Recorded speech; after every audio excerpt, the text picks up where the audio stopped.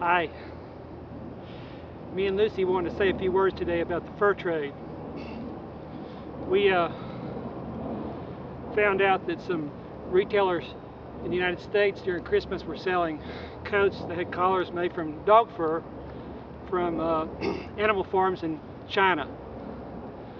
And that brought to mind the problem of the fur trade in the whole world. And I wanted to mention that. I wanted to say that you can go to a website called nofur.com. You can Google, for instance, the fur trade in China.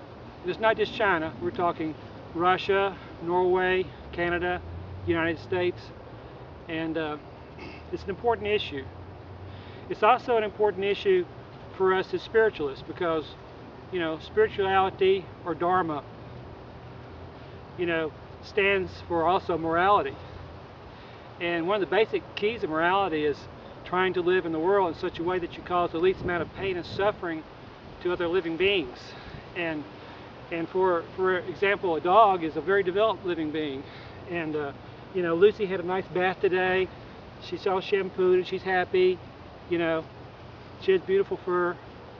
But I don't want to hurt her. I don't want to hurt her with a blow dryer. I don't want to hurt her with the comb brushing. I certainly don't want to kill her and skin her for her fur to keep my little neck warm. We live in an age of society and technology where we can develop synthetic fibers that are very warm. This is very warm, what I'm wearing, and it requires no fur. It requires no suffering on the parts of human beings or animals. And when we kill animals, we suffer. We suffer tremendously. And for those who are trying to, at some point I'll probably tell you some experiences on the deeper spiritual level. But basic cardinal human values are really like a beginning point in yoga, a beginning point for attempting to meditate. I mean, it's true there is grace, but we need to make some effort too. Don't we, Lucy, huh? So I know there are cultures where dogs are put down. I've seen some people from cultures in the East who came to my house and looked at my dog, not this dog, but another dog, in an odd way. And it made me wonder, it made me wonder how long it's going to take us to become enlightened. Because enlightenment is immediate if you want it. And if we don't want it, it'll never come. But let's put some pressure on these people who are killing dogs, okay? Can you imagine killing dogs for fur? Not just dogs.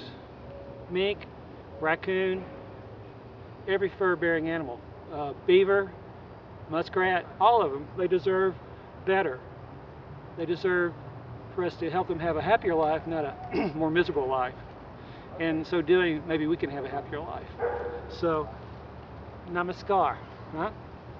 Right? Namaskar.